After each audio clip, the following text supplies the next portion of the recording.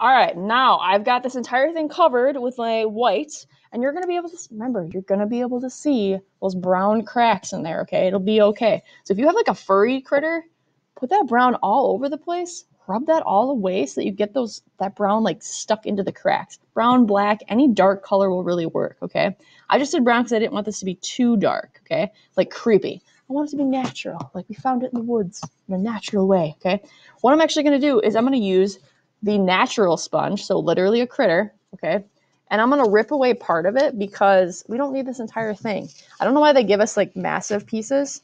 To be honest, these are actually huge. I don't know if you actually know what a sponge looks like, but they're like, if you've ever seen a loofah, like that you use in the shower, don't use a loofah in the shower. They're not sanitary, okay? But they're like this big tube thing and you like scrub it with your butt. It's pretty great. This is only a part of it. If you think about this, this is like all the way around loofah, okay? We only want a little piece. So rip that sucker in half, okay? Dip it in some water. I'll turn it down so you actually see what I'm doing with my life. Yes, I'm still using like that nasty brown water from before, whatever. And I'm just going to wring it out a little bit on the table. And what I'm going to do is I'm just going to add little like dots on my piece with a little bit of this like mint stuff. So what if you did this with like white or something shiny so that when your animal head comes out, it actually has a little bit of like sweat on its brow? That could be super cool, okay? So I'm just going to like do a little bit of this. I'm going to go a little thicker than this. If you think it's getting kind of weird, like just put it on the table. It's fine. We're going to clean. It'll be cool. So that it kind of spreads out in your sponge and you can layer it around. I'm just going to do a little bit. If you're super nervous and this looks terrible, remember what you can do. You can always wash this and just try it again. Like that's the great part about ceramics is that you can always wash stuff and go back again.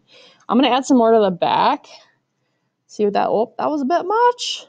Crap. Okay, this is where that other synthetic sponge comes in handy. We can actually just wipe that away and I'll just try it again. Not a big deal.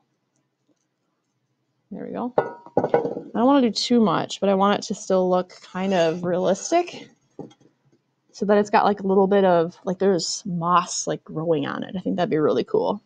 Because I have found like a shed with a skull attached in the woods, and I thought that was just the coolest thing of my 12-year-old life. So there we go. So that's all I'm going to do with it. I'm not going to do a ton of work to it. I just want to show like a little bit of details and that you guys can use these really cool tools to make your clay projects a little bit more intense. All right. I love you guys. I miss you. I'm sorry I'm not there. Okay. I'll see you guys in January.